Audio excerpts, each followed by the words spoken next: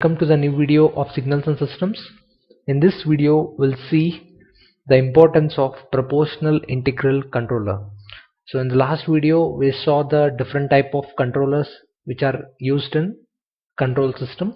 So PI controller was one amongst them, and PI controller, as you can recall, is used to decrease the steady state error, and it will keep the stability of the control system intact. That it will not harm the stability while decreasing the steady state error of the control system. Okay, so let's see with an example how PI controller will help us with the steady state error, like how it will improve the steady state error of our control system. Okay, so let's see. Okay, we have G of S 2 upon S square plus S plus 2. So this is our transfer function system G of S. So it is in the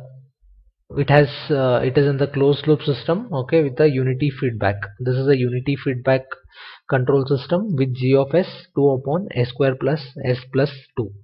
So we give the input R of S, which is unit step function in this case. So this is unit step input. So what we get output is nothing but step response, because we are giving a step input, unit step input. So we get a step response. Okay, so if you have seen my video about how to calculate steady state error, so those of you who are not aware about calculating steady state error can watch that video. So we have R of S as 1 upon S. This is the step input. Okay, so we have G of S, so we can calculate the steady state error in the output with this formula, that is ESS, which is equal to limit of S tends to 0 S into RS upon 1 plus G of S. So if you do that, we get limit of S tends to 0 S into R of S is 1 upon S, which will be cancelled, we'll get 1 upon 1 plus G of S. So 2 upon S square plus S plus 2. So you put S equal to 0 because we are interested in limit of S tends to 0. So if you put S equal to 0, we get ESS is equal to 1 upon 1 plus 2 upon S square is 0 plus S is 0 plus 2. So we get 2 cancelled, 1, so 1 by 1 plus 1, this is 1 upon 2. So steady state error is 0.5. okay, so we have steady state error of 0.5 in this control system block. For that is, we have a transfer function with G of S 2 upon S square plus S plus 2, and we are giving input step input, that is it will have value 1. Then it means in the steady state we get output of 0.5. So the error is 1 minus 0.5, which is equal to 0.5, which we calculated here. So I'll show you the step response of this transfer function, so you can correlate with the graph as well, like how the step response looks like for this overall control system block, that is closed loop system. Okay, so let's see that. So we have G of S, which is 2 upon S square plus S plus 2. So we give the input, that is step input, to the control system block, that is closed loop system. So this is the output looks like, this is what output looks like. Okay, C of S, as you can see in the steady state it has reached the value only up to 0.5. okay, it is already here. So steady state output is 0.5, whereas your input is somewhere here 0.8, 0.91. okay, this is the input. So this is the steady state error,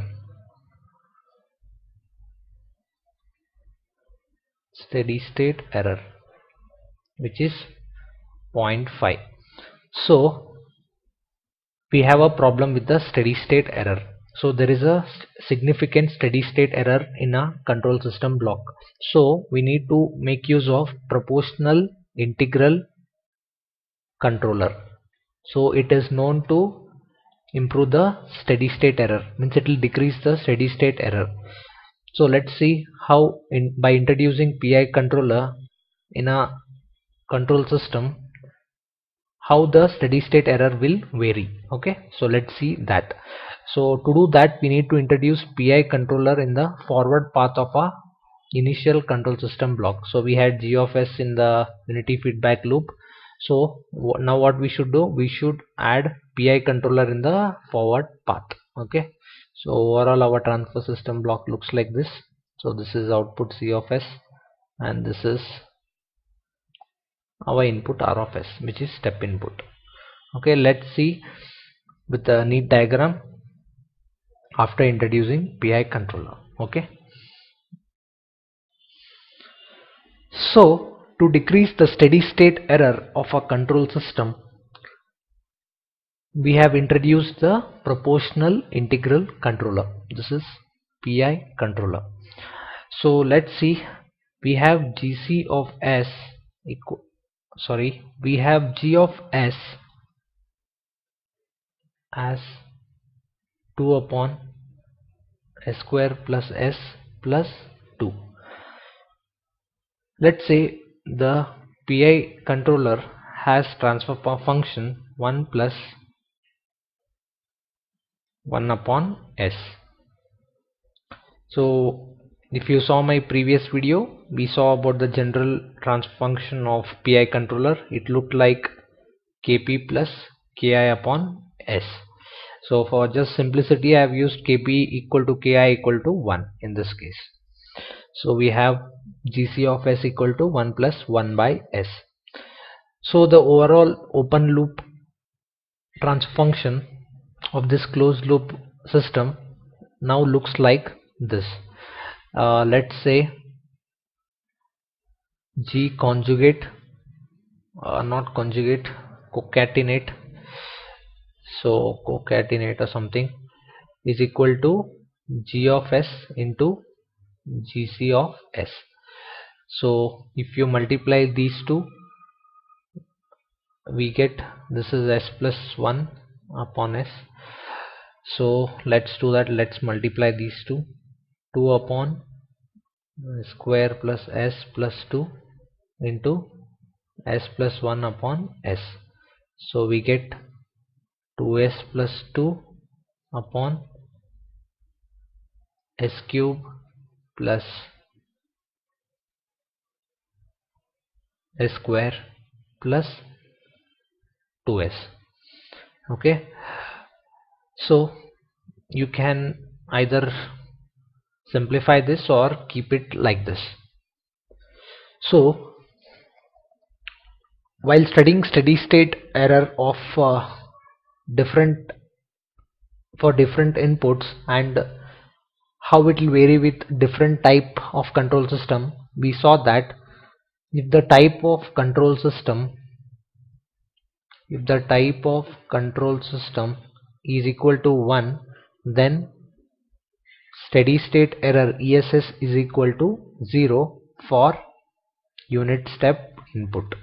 So this was an important conclusion made. There is a tabular column where we see different types of input and different types of system, like how the steady state error will vary.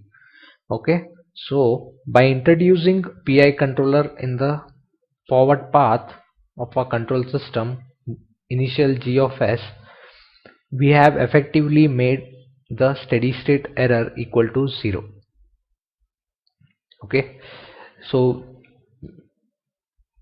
let's see the actual step response to see what happens by including this S plus 1 by S in the forward path. Okay, so theoretically we already know that if the type of system is 1, then steady state error is equal to 0. You can refer to the blog in the description for the tabular column where it will say what is the steady state error for different type of inputs and how it will vary with the type of control system. And also I told you in the previous video that by increasing the type of the system, that is, type of the system refers to the number of poles at origin. Okay, type of control system is nothing but number of poles at origin. So in this case there is one pole at the origin, s equal to 0, so the type of control system is 1, so the steady state error is equal to 0. So let's see the step response of our control system. At that time we'll know how it has improved. In our case, the steady state error without this block was equal to 0.5. Now the steady state error is equal to 0. That is, if you give input 1, that is step input, the output will eventually go to 1. Okay, let's see that. So this is the step response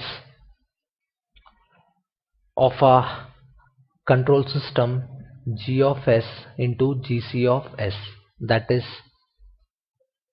the product of both the actual transfer function and the PI controller.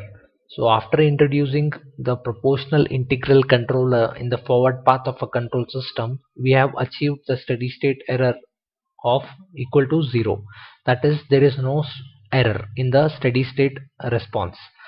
So this is the transient response up to here. Okay, as you can see, the output is fluctuating, whereas input was the constant 1. Like, let me draw the input here. So the input was somewhere like this. I'll draw a little down just so that you can see the output also. So this was the input. Now initially, like, there was a transient response and finally it has settled. So the steady state output is now equal to 1.